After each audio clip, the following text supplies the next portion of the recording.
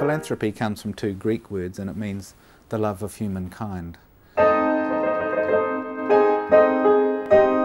think Roy's an enormously generous man, and it's not just about money, and I think philanthropy is not just about money. The figures are somewhere between 50 and 100 million, and probably up towards the top end of that range. You've enriched the lives of so many people in New Zealand. You've cared for them. You're interested in what they're doing. Well done.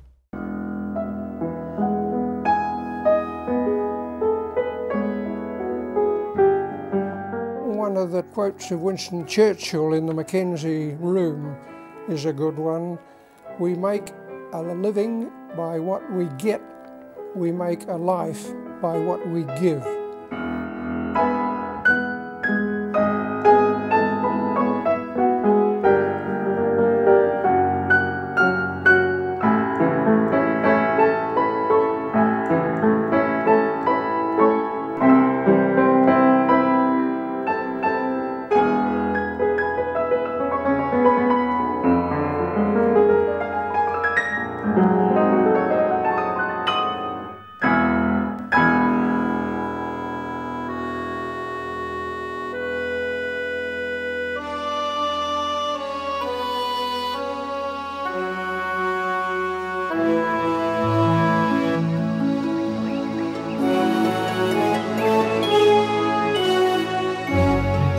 At a country estate near Christchurch, New Zealand, Roy McKenzie is going back to school. These days, it's a special boarding school where troubled kids get help and direction.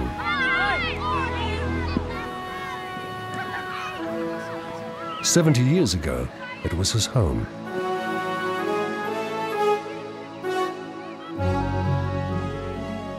Yes, this was the old open veranda, open to the sun, and it's now the principal's office. And from there, this room was our visitors' lounge, and it had a lovely view of a large rose garden that we boys had to mow the lawn around. That was quite a job. Not much of the old place left, but this is the old original fireplace, one of the few things that's still here. We did have a piano in this corner, and that was about it. In a remarkable act of generosity, the former McKenzie home and country estate was donated to the government and became the McKenzie Residential School. It was a wonderful place to start with. We had a tennis court and about 100 acres really, so it was sort of light farming, a mixture of everything really, and age of 6 and 8 my brother was. It couldn't have been a better place for us to grow up in. And we used to play out there. It was all lawn, and it wasn't until 1996 that we decided this was a good spot for the rose garden. Yeah. Father died in 1955 and Mother a year later, so we rented the place for a while, and then friends were in it for a while. And then when they moved into town, we thought, well, this is too good a site not to be used for anything but something like a residential school. And we had about 6 or 12 months negotiating before that happened, and fortunately that happened around the middle 60s. They're the sort of kids who are aggressive, often abusive, kids who are just not prepared to accept the normal constraints that school places on pupils. There's frequently difficulties in their home situations too, and they're becoming a menace sometimes in their home community. So they're the sort of kids for whom the prospects are really quite bleak. Giving your home to the government when you don't need it anymore is a rather unusual thing to do. Roy McKenzie did just that. In fact, he spent most of his life giving things away. Things like his property, his money, his energy, and his time. Roy's father did it too. And in doing so, the McKenzie family have turned the success of their former retail empire into a powerful an enduring legacy that changes the lives of struggling New Zealanders, like the boys here. There would be no pupils leave here unchanged. We see dramatic changes in many pupils. They move successfully back into regular schools, and that is especially so where they have good support from their families and in the wider community, and the schools themselves are open to receiving them back into working through the transition and helping pupils settle back into regular life after the time they've had with us. Yes, I had the plaque made of Mother and thought it was a nice memorial for her. While it's not in the ideal situation here, it's at the entrance and it's created quite a bit of interest. Lady May McKenzie was Roy's mother. She married John Robert McKenzie in 1918. J.R., as he became known, was 42 at the time and had immigrated from Australia. He'd served in the Boer War with the Victoria Bushmen's Regiment, a group of hard cavalrymen, each of whom had brought their own horse to South Africa. When he got back home, John and his sister Ella set up a fancy goods shop next to their Melbourne residence. Home and shop later burned down, John saving his sister in dramatic fashion. In 1909, he took a break for a motorcycle tour of New Zealand. That gave him the first of many good ideas.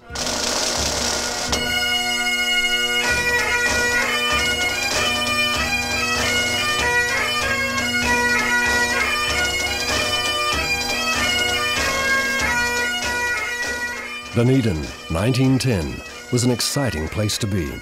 Up at Forbury Park, Lord Kitchener had arrived to wave the flag in the farthest outpost of the Empire.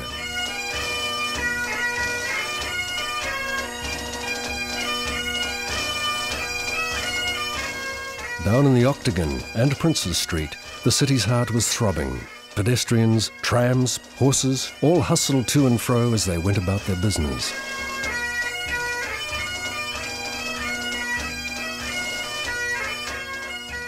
John McKenzie saw business in Dunedin too, new business. He decided to stay in New Zealand and open the first McKenzie's store. It did a booming trade in fancy goods, and before long he opened another, and another, then another. 50 years later, his sister Ella told a staff celebration how hard they worked in those early days. I might tell you we opened our shop at 9 a.m. in the morning and we closed it at 10 p.m. every weeknight. But on Saturday we opened at 9 and we closed at 11 p.m. But then we had opposition every night when we get home at that awful hour. He'd say, "How much did you take?" And we had to count, and believe me, I won nearly every time.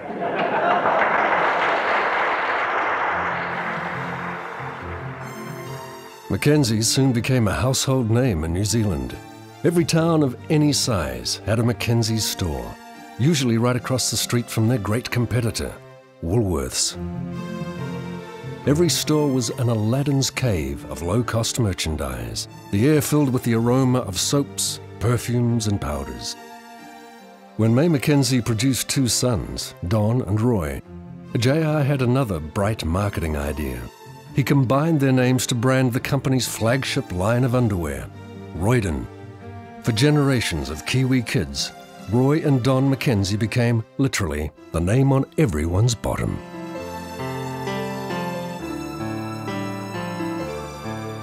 Even through the gloom of the 1930s depression, Mackenzie's stores were always bright and bustling. J.R. ran the business in a firm, hands-on manner. He had an astute eye for a bargain and didn't tolerate fools gladly, but he took a genuine and generous interest in his staff. A job at Mackenzie's was a job for life, and his employees were proud to be a part of it.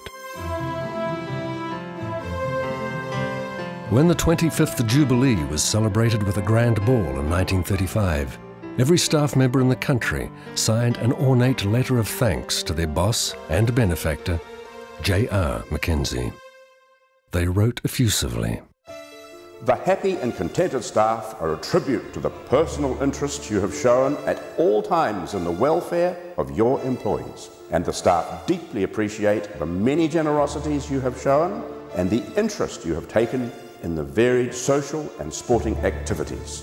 Yours respectfully, the staff. His McKenzie empire made JR a wealthy man, but he saw how many New Zealanders had to struggle, especially through the Depression years, at a time of minimal help from the state. So he put his money to work for others, setting up a youth education fund in 1938. By 1940, war had erupted in Europe.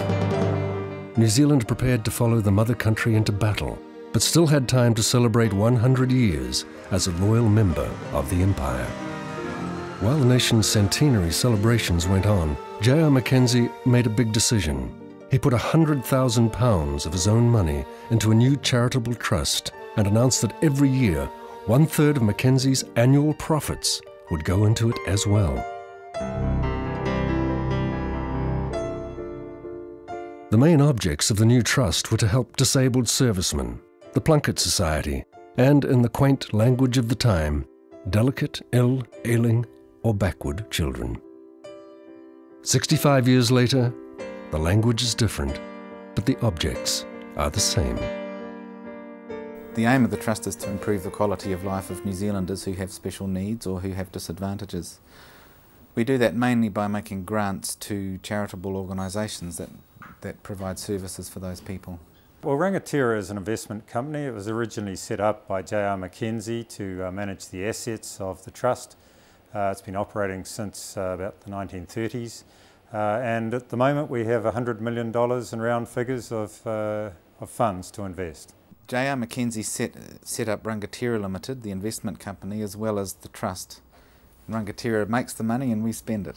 Rangatira was named after the founder, J.R. McKenzie, who was known by his staff in those days, in the early days, as the chief or the Rangatira. The amount that we're able to pass on now to the community is as great as at any time in the Trust's history.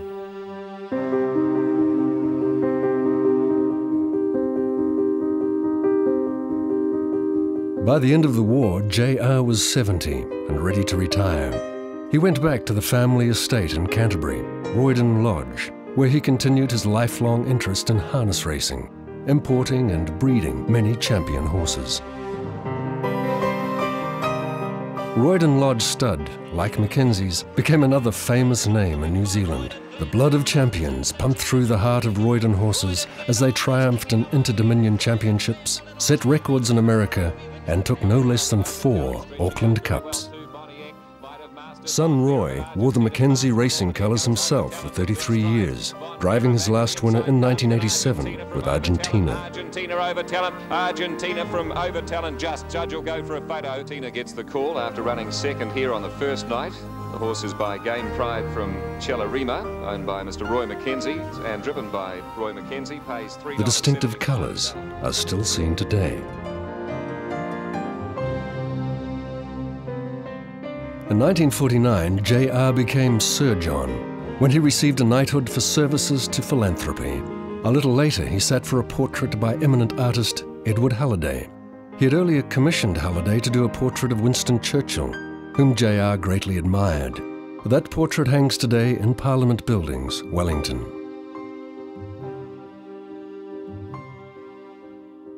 In 1955, May and John set sail on a trip to England. After falling ill on the way, J.R. McKenzie died in a London hospital.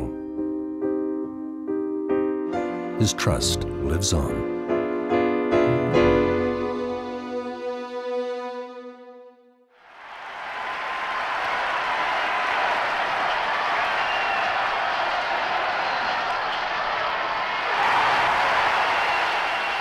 Jack Lovelock is still running at the entrance to Timaru Boys High School. As he triumphed at the Berlin Olympic Games in 1936, the 2 McKenzie boys arrived at Timaru as boarding pupils.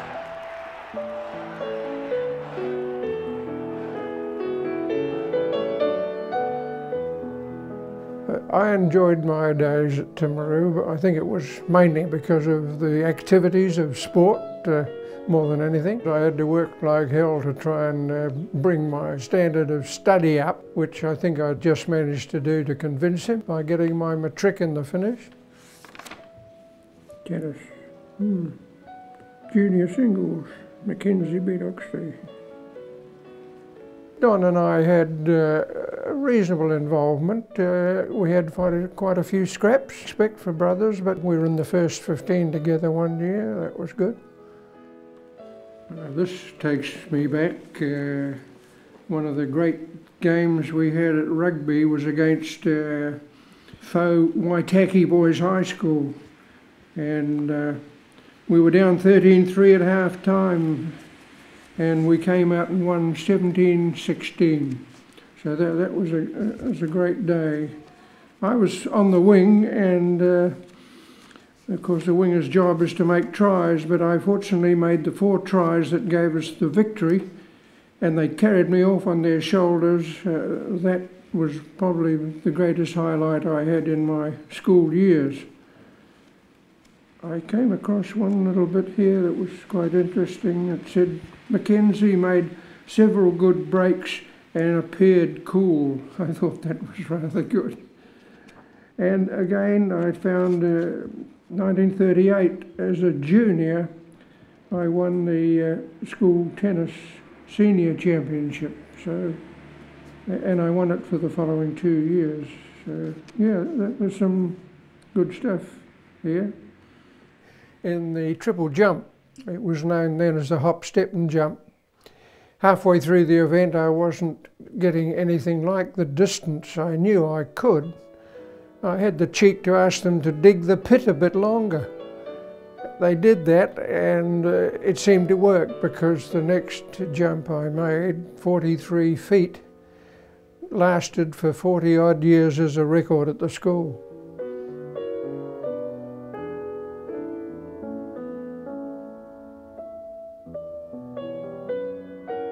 The Teshmaker Cup was an award that became available to the most outstanding old boy. It's been won 2 or 3 times by the likes of Lovelock, Dick Taylor, a couple of All Blacks, Lockie Grant, Manchester, and in music it went to Michael Houston.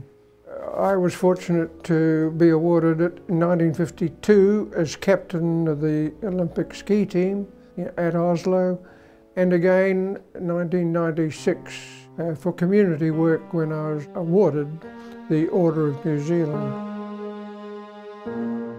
It was obvious that quiet young schoolboy Roy was more than a little gifted, especially at sports.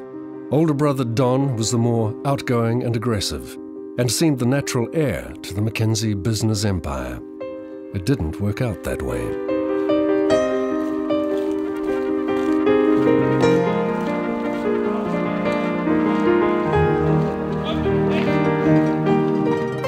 In 1941, Don joined the Air Force. He wanted to be a fighter pilot, and after initial training at Harewood, went to Base Woodburn, near Blenheim, to gain his wings. The class graduated in December and celebrated Christmas while waiting to be posted overseas.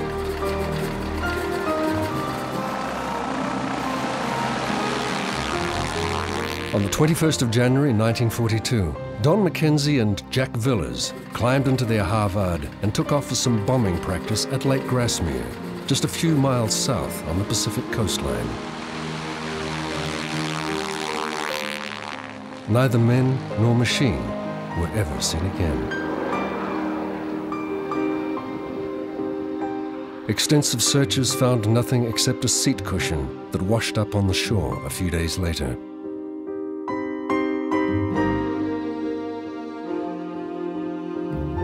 His devastated father paid for extra searches, but to no avail. The McKenzie son and heir, like so many of his classmates, would not grow old. He would be 21 forever.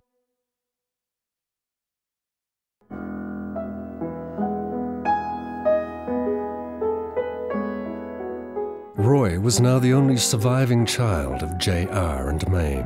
As soon as he was old enough, and despite the misgivings of his grieving mother, Roy also signed up for the Air Force. Before long, he was off to Edmonton, Canada, to train as a Lancaster bomb aimer. They graduated with a memorable banquet at the plush McDonald Hotel. Warsaw Concerto. That was a favourite piece during the war. But when we came to our graduation in Edmonton of our bomb aimer group, we were up on the stage in a beautiful hotel and a lovely grand piano out in front. And out of the blue, they suddenly announced I was going to play the Warsaw Concerto. Well, I could have gone through the floor. But somehow you rise to these occasions, and I managed to rip it off reasonably well, I think. I had a lovely card from one of the old members of the bomb aimers group a few years ago, and he said, I always remember you playing the Warsaw Concerto at the ceremony. So I thought it was great, really. From Canada, it was on to England and the Lancaster bombers of 103 Squadron. Skipper Shem Dowd was a Kiwi, and so were all the crew except for engineer Jock Todd, a canny Scotsman. Jock was the only crew member with any previous operational experience, and that proved a very good thing one dark English night. In fact, there may well have been no life and times of Roy McKenzie had old Jock not saved our lives one dark night over the Lincolnshire walls. The night Jock pretty well saved us, so that's why we're still here today. We were on a night exercise and we were doing a 3-engine landing at night. Unfortunately, what happened, there was a bit of a mix-up and we finished up with 2 engines dead on one side, and we started to dip down to the ground. I had great difficulty in holding the wing up and holding my height, and very essential to get both those right. And the check pilot was getting a bit twitchy and said, you know, lift your wing up, keep it straight. And I said, well, I'm very much best, can't hold the thing. I hadn't been plugged in to the intercom, but the navigator next to me saw what was happening, plugged me in, and the first thing I heard, we've had it, we've had it. So that gave me a bit of a start and woke me up. But fortunately, Jock, who was standing behind the instructor, realised what had happened. And he climbed between the instructor's legs and pushed the feathering button and got the thing going again. And we picked up our speed before we touched the ground. In fact, Jock told me subsequently that he looked down the wing and he actually saw green grass in the light of the navigation light. So we were close that night. So we all jumped out of the plane when we landed and had a bloody good drink.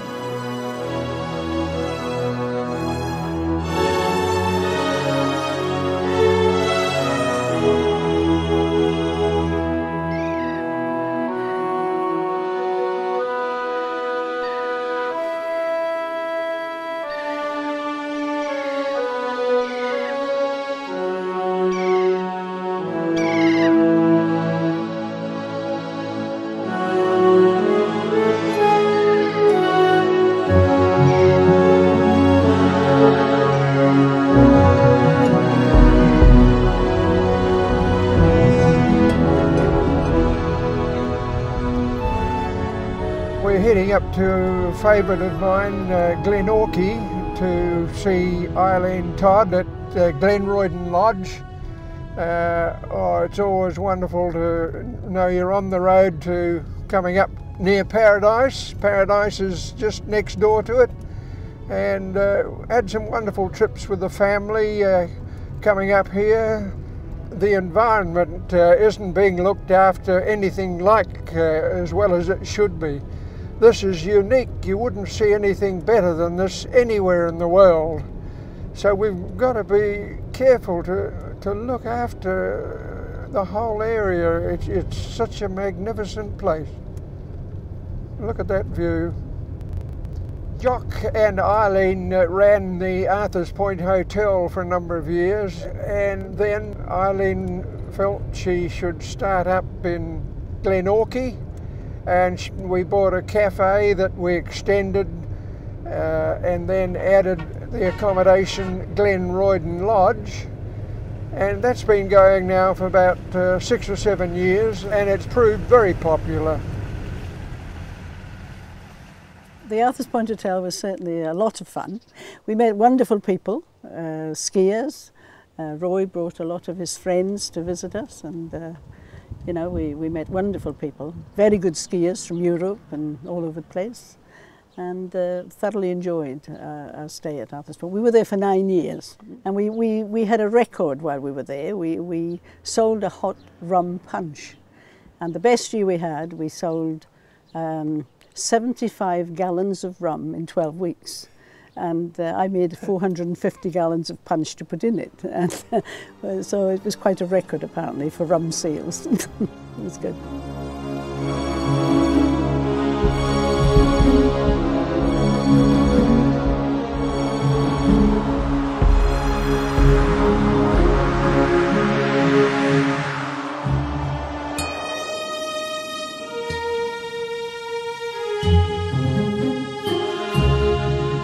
To me, Glenorchy is very, very special. It attracts very special type of people who love the outdoors and really appreciate the scenery and what's here.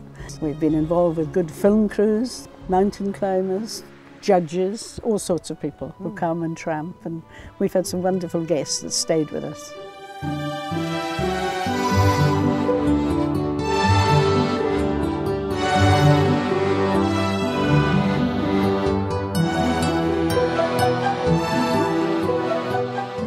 Roy and Shirley were two of the finest people I think I've ever met in my life. Because when I first met Roy, we arrived in Wellington on our way to Queenstown with a car loaded with 5 kids, and they were on 14 to 4 months old. And Roy said, when you get to Wellington, give me a ring, I've organised you some accommodation. So I arrived in Wellington, very hot day, thinking I was going to a motel with the 5 children. But instead of that, Roy met us and said, right boys, the 2 older boys, jump in my car, I'm taking you home. So we followed Roy out to his home, and Shirley was there and greeted us, made us so welcome. I couldn't believe that anyone could greet 5 young children and the people they didn't know. And she looked after us and she made us very, very welcome. And it was really fantastic. I've never forgotten it, never.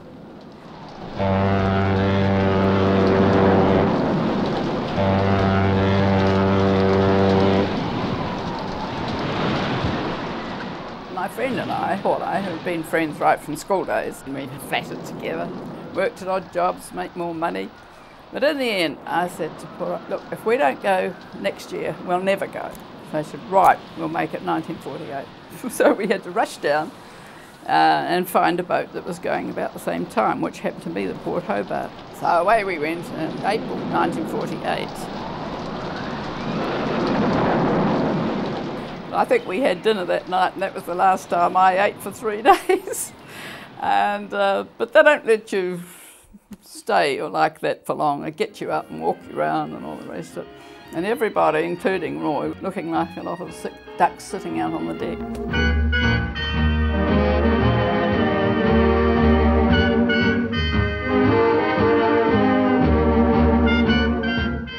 So we all met, you know, just casually, having meals, playing games there, quoits and table tennis and one thing and another.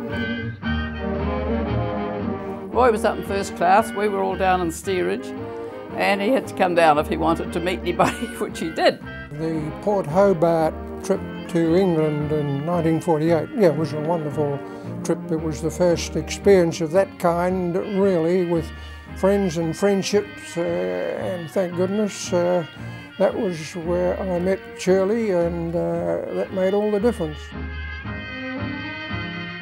The 48 Olympic team were on board, and having the movie camera there, I was able to take some quite unique shots, because that was the last time an Olympic team went to the Games by ship.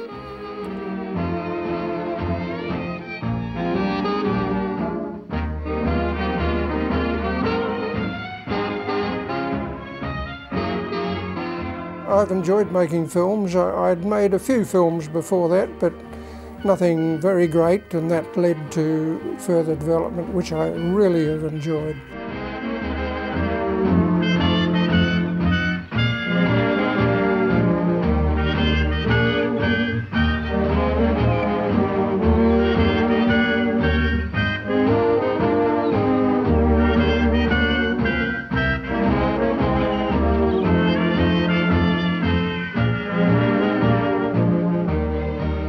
wonderful because it was the first holiday we'd had. We were free, you know, we were off. It was fun, really fun.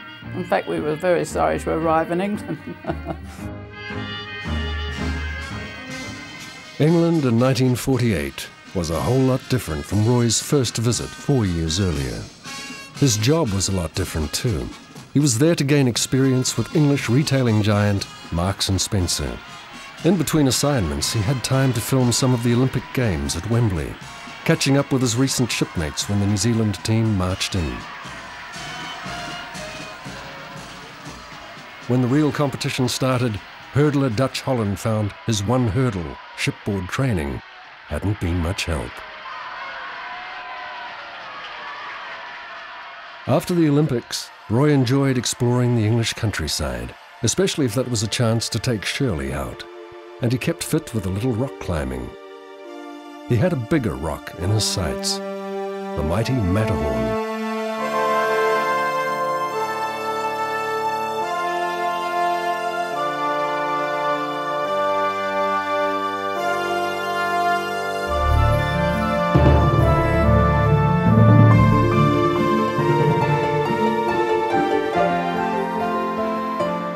The Matterhorn is not one of the world's highest peaks, but it is one of the most dramatic.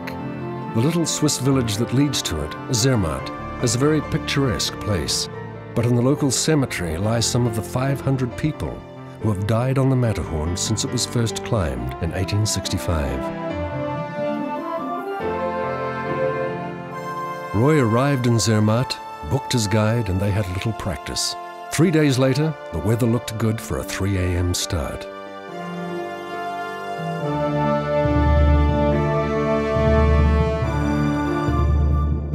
By sunrise, they had reached 13,000 feet, higher than Mount Cook.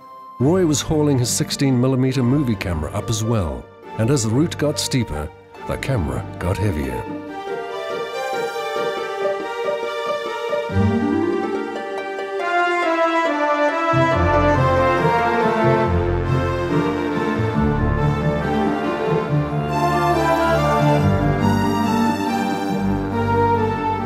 The climb turned from rock to snow and ice.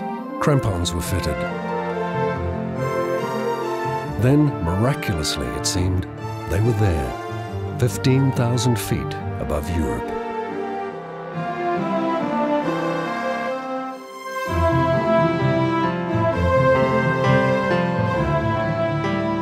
There was only one way for a young Kiwi to describe that feeling.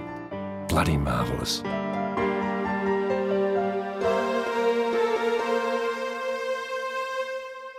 Roy described that day on the Matterhorn as the most memorable of his life, but he had another one coming up soon.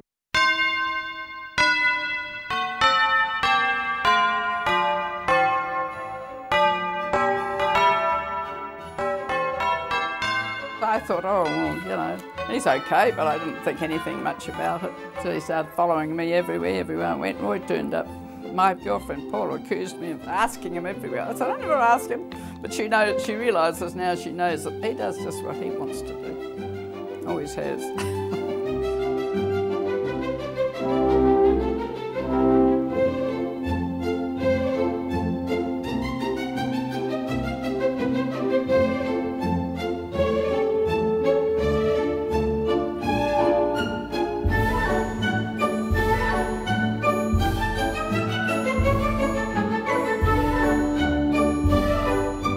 Of course, I had met JR before. I had no idea what he was like, and Roy had never ever said a thing about it to me. And I hadn't met his mother, of course. And when we came home, we were to meet his parents. We thought it would be better to get married in England, avoid all the fuss. There was only 12 of us at the wedding, because we knew what it would be like if we came back here. We've been married 55 years and very happy to have had that long involvement. I don't know if there's any formula at all, but I know if you make a mistake, it pays to admit it smartly. If you're correct, shut up.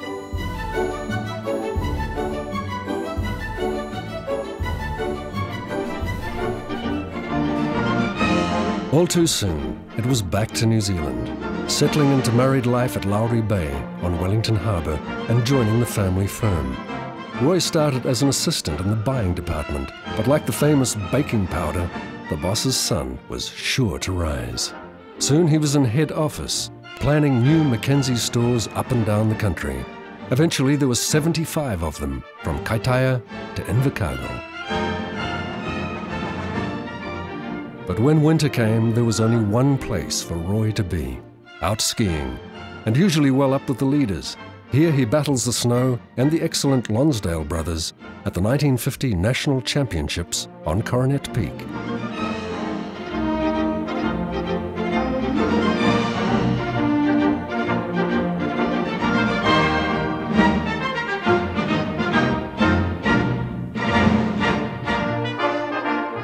My involvement started in 1935 up at the Ball Hut in Mount Cook, and finally we went back 1937, a third former, and we won the secondary school skiing competition, the Wiggly Cup. So yeah, it goes back to pre-war, and in those days there were no instructors, there was no edges on the skis, and your boots were almost nailed to the skis. 1946 I competed in the championship and was disappointed. In the downhill I started a small avalanche, missed a pair of flags in the slalom, and I knew I could do better, so I was determined the following year to make an effort during weekends, and that paid off because the following year I won the South Island champs, the downhill and the slalom. Just tearing down the mountain on a couple of boards with hardly a care in the world, and making some down-to-earth friendships. That's been one of the joys of skiing. Roy's joy and his skill caught the eye of the national selectors. On Christmas Eve 1951, he left by flying boat for Oslo in Norway. He had been selected for New Zealand's first ever Winter Olympics team as captain. Among the mighty skiers of Europe and America, the Kiwi team was there for the experience rather than the hope of seriously competing.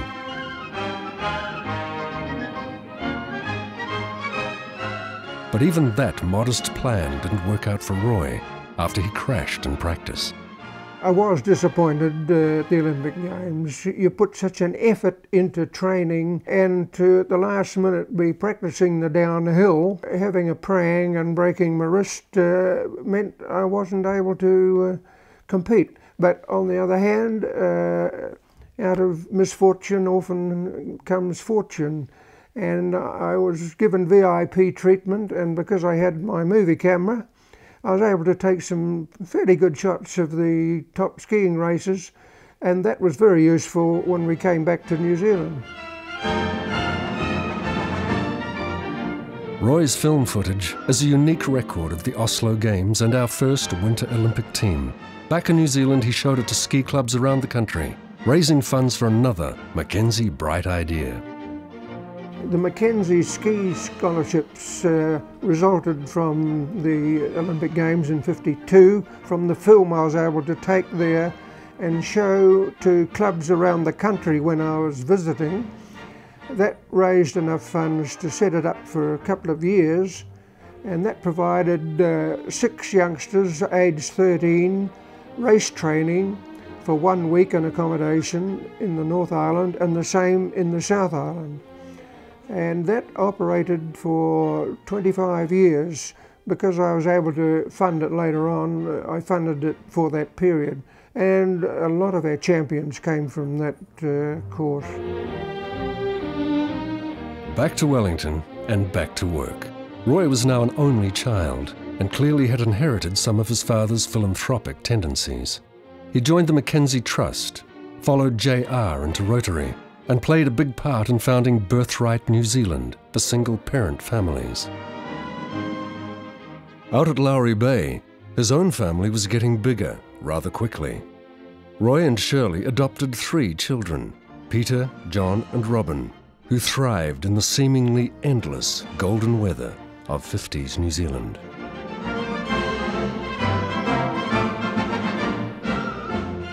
Well, Larry Bay was certainly a happy childhood. We were fortunate we had a lot of family around us, and so the Bay was a pretty interesting and exciting place to grow up. There was a lot of things you could do there. We had the beach and the bush behind us, and we used to have a lot of freedom to get out and really enjoy ourselves.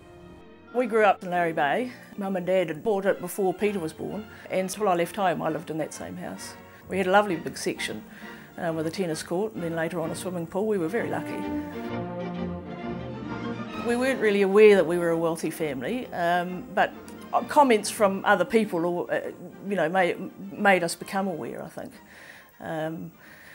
But we just felt that we grew up as any normal family, and that was it. I don't think we could have known that we were in a wealthy family because we really had no exposure to anything else to compare it with, I suppose. We went to what effectively was a local school but was a prep school. There's probably no way we could be any more aware there.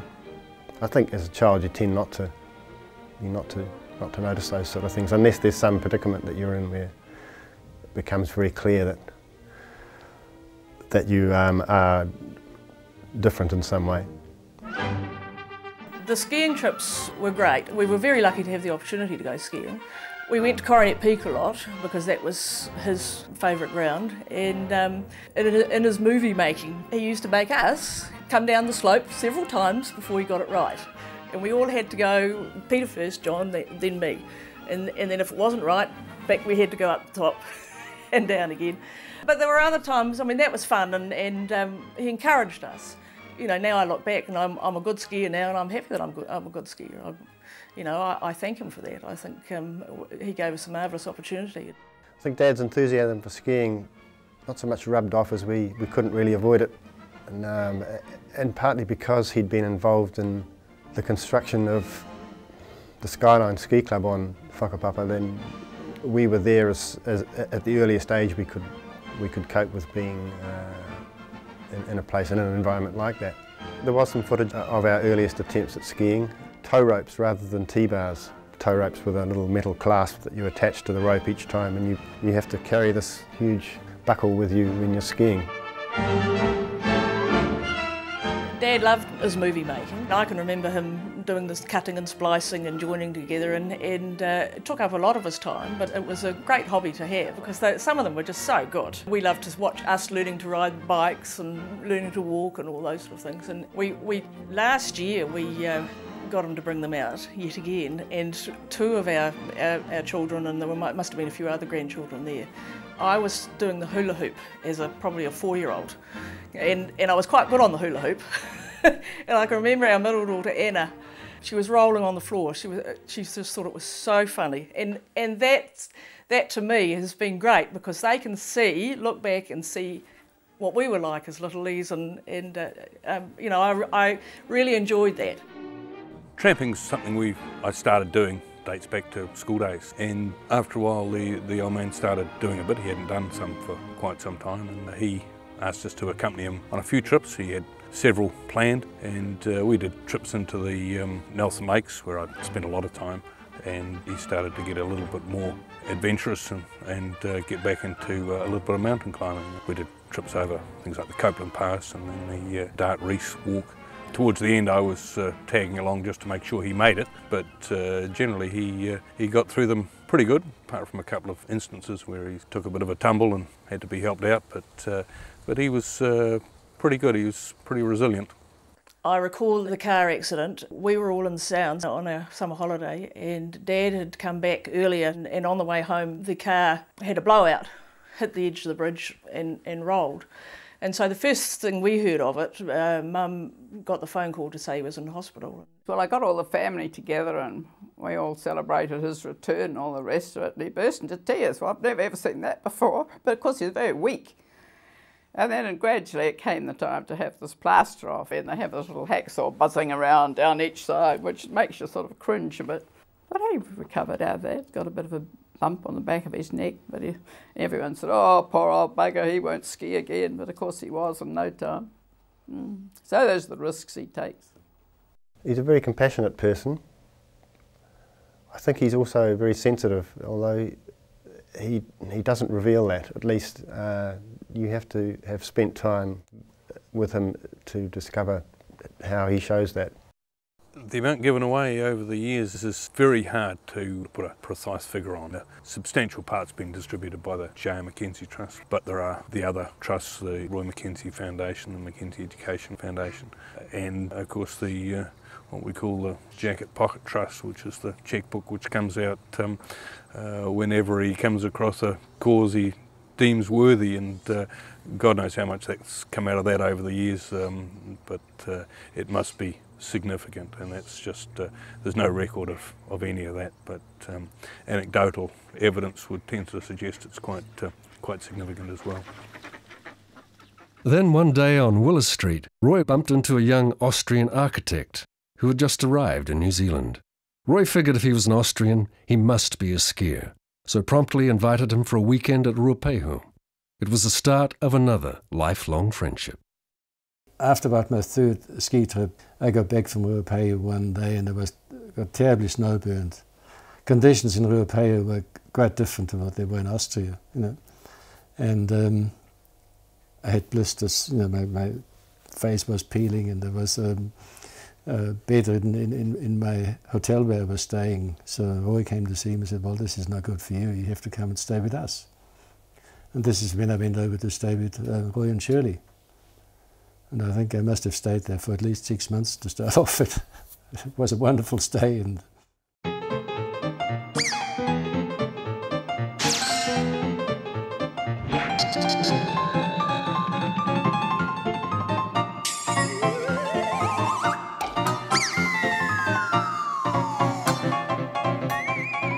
in 1951, a group of us felt we should build a lodge where we could take our children. So we started off working parties, and for 3 years we finally finished up with this lovely lodge.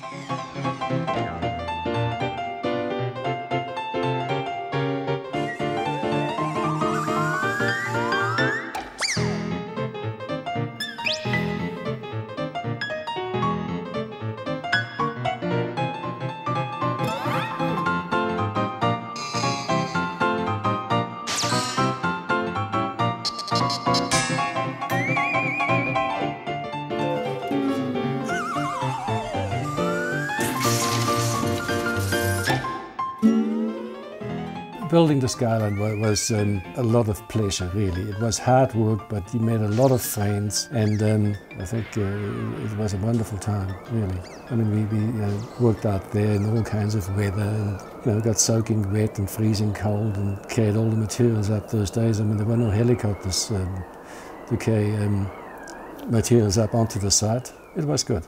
Actually, quite proud of the hut. I think it's been a very nice ski hut for many people, and lots of children had a wonderful time here, and they've grown up, and their children are staying in the hut now, so it is quite rewarding. Lifelong friendships, that's really been part of it, and the working parties was as much fun, if not more, than the skiing. There was so many interesting incidents that went on, so it was a lot of humorous fun. It was no fun at all, though, one Saturday in '53. Once again, Roy McKenzie left his mark in a way he would rather forget. I was showing my friend Gerhard from Austria the mountain, and we were taking the high traverse across to the Yankee Slalom, and I suddenly hit bottle ice, real bottle ice, and I turned to warn him. And the very fact I did that unedged my skis, and I was looking down an almost 300-foot vertical drop with 2 lots of rocks. The first lot I hit, I put my hands over my face and broke fingers, teeth and skin in the face, broke an ankle. The next lot I managed to just get my skis under me when I hit the low rocks. That broke an ankle, and I finished up rolling out, fortunately still in snow at the bottom. This is where he fell. He slid all the way down past these rocks, and that's where he landed up down here. When I skied down to him, he looked a hell of a mess. His glove was off, his finger was more or less in half, cut in half. The bone was sticking out. His lips were split. And one of the first things he said to me was, "How are my skis?" But I was still conscious, and fortunately people came round pretty quickly and I got whipped off to hospital. Well, they named it McKenzie's mistake, just one of the many.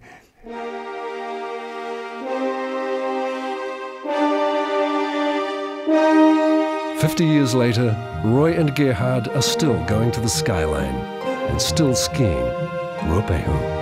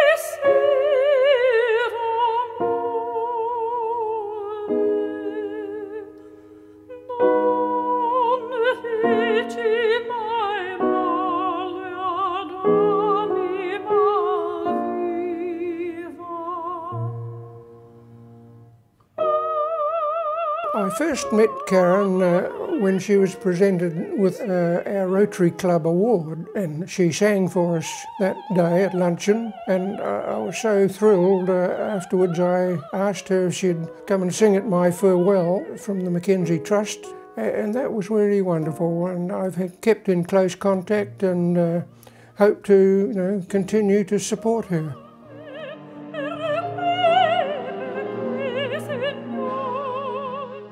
Since I met Roy 12 years ago, he has been extremely supportive in a number of ways of both my singing career and other personal endeavours. And I'm very, very grateful to have him in my life and to have his friendship and support. 18 months ago, I assisted her to go to New York for further voice training to a special voice trainer. She's now going back there for further complete training of that kind for another 6 weeks, and then I'm sure she'll be on the road to success.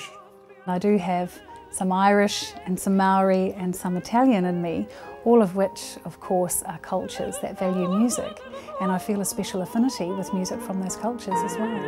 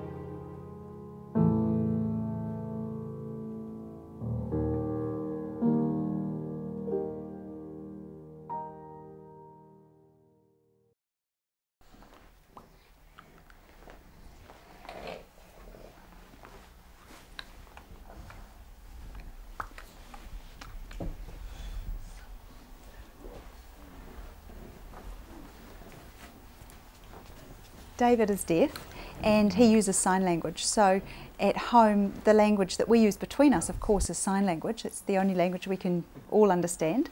And we've got 3 hearing children, 3 sons. The youngest is just a baby, but he's already starting to learn sign language like the older boys just by watching it. And so Roy and Harry sign to their dad and speak to me, or sometimes we mix and do a bit of both. But it's a bilingual household.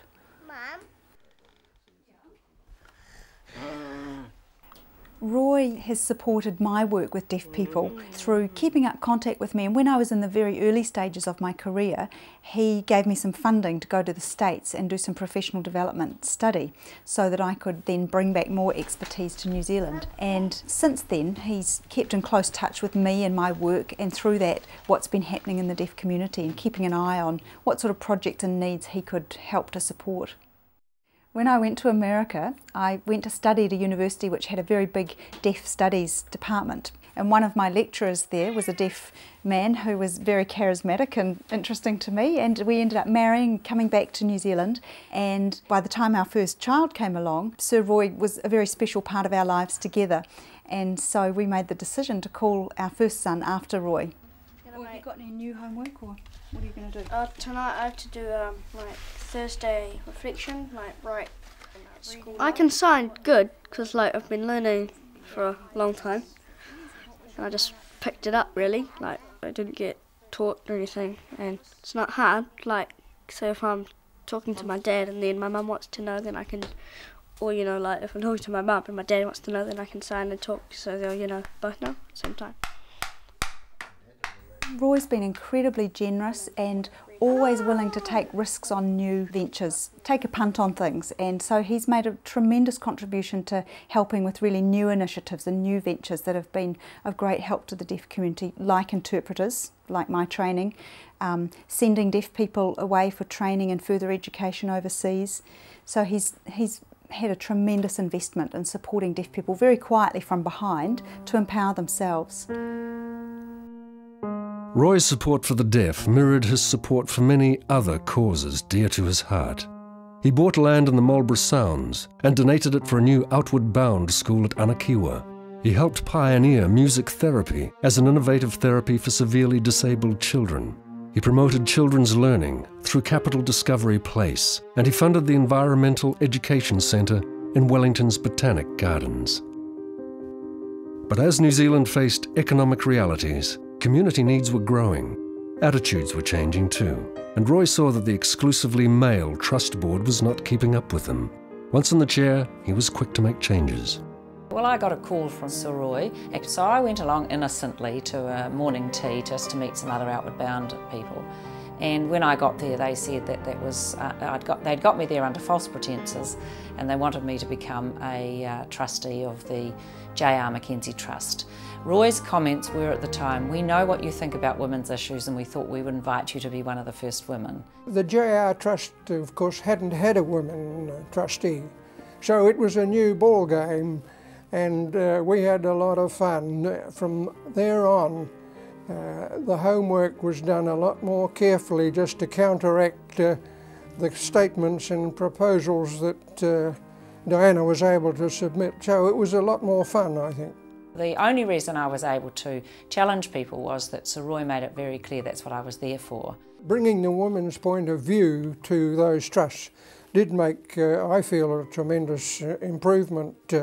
So many women are organised in organisations today, and their point of view has not been well established, and these women were able to make a very strong case for the likes of the Women's Refuge, which we'd always had an interest in, but those women's issues became much stronger and were much more supported. What we were trying to do was maybe move the J.R. McKenzie Trust to areas where no one else was funding, and that's one of the features of Sir Roy. People would approach him for areas where it was not the done thing to fund, and that was in the area of child abuse, sexual abuse of children,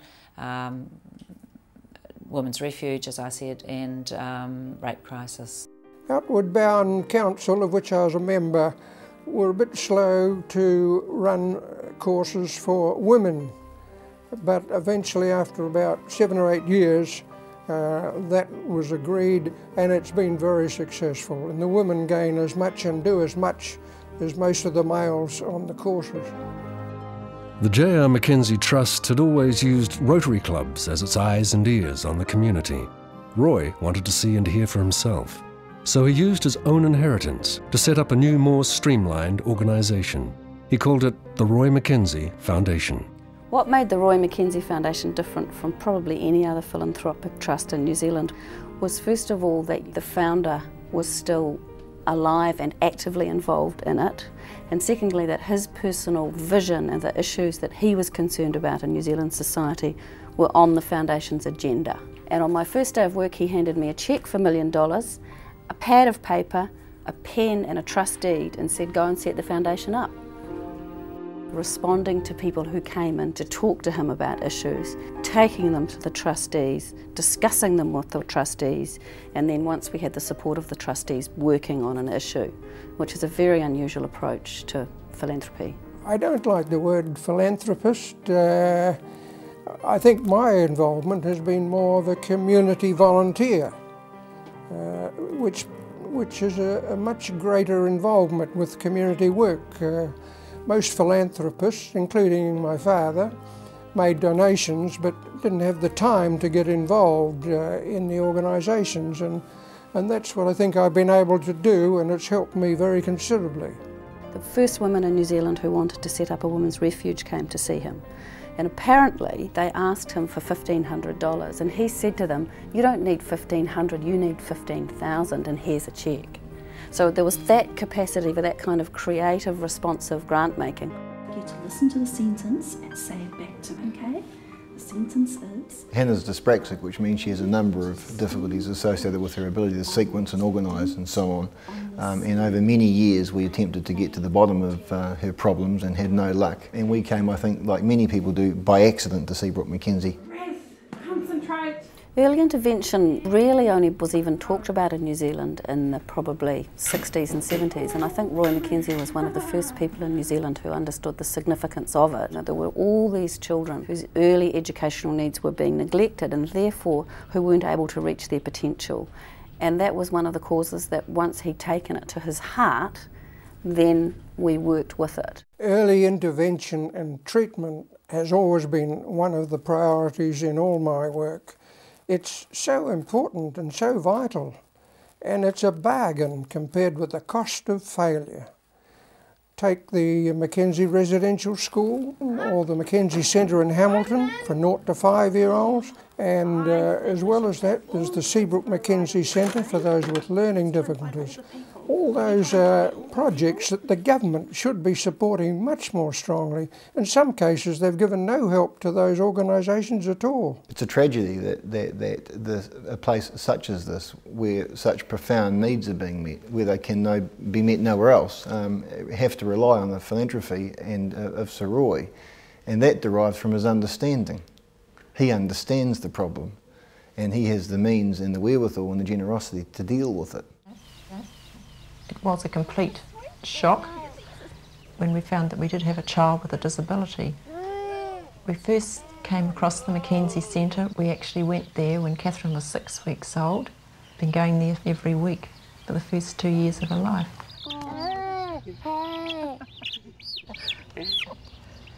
Hey, Catherine, feed the chicken. Your chicken? We met Sir Roy at the McKenzie Centre. He gave us some wise advice, to have Catherine to learn to swim. He said to me, Mary, when Catherine's in the water and her face is in that water, we're all equal. It was certainly the greatest advice we've ever received. Sir Roy is a hero. He's a hero to have put so much money into the McKenzie Centre for early intervention. There's nowhere else for these children to go that have a disability. People with special needs children are always looking to find a better way. He's certainly been an icon in our family. And many people have been richly rewarded. When there seems to be nowhere else to go and there is no hope left, Seabrook McKenzie provides a way forward. And that's what a parent ultimately wants. They want hope. They want to be able to believe they can make a difference for their children, and Seabrook enables that to happen.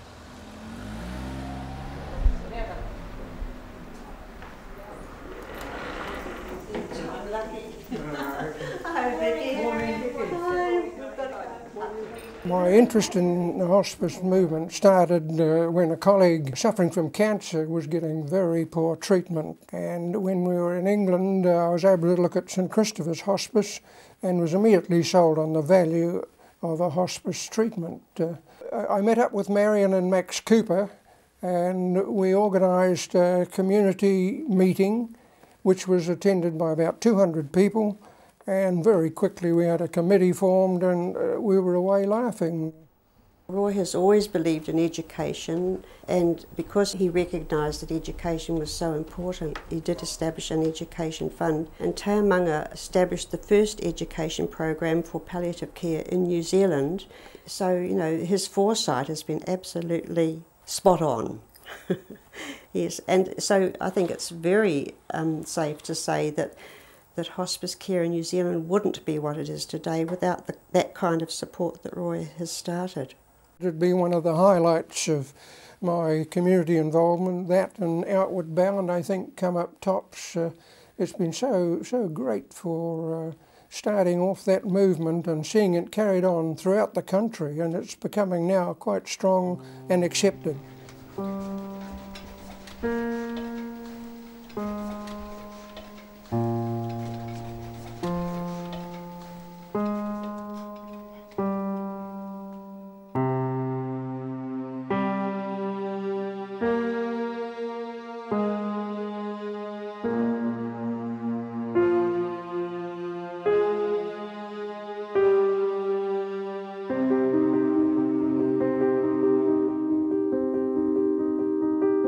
The McKenzie story is a great New Zealand story. It's a story of a modest but inspirational achiever who did things in the way we most admire in this country, with quiet determination, minimal fuss, maximum integrity. Throughout the turbulent second half of the 20th century, the McKenzie Trusts have given many thousands of disadvantaged New Zealanders a life map, a compass, and a helping hand along the way. The McKenzie inheritance has become a permanent legacy that will do the same for 21st century New Zealand. It's better to light one candle than curse the darkness. You light your candle where you are, you isolate a factor, an injustice or a need, unite with others that care and do something about it. You live your dream. And if you don't dream, you don't achieve.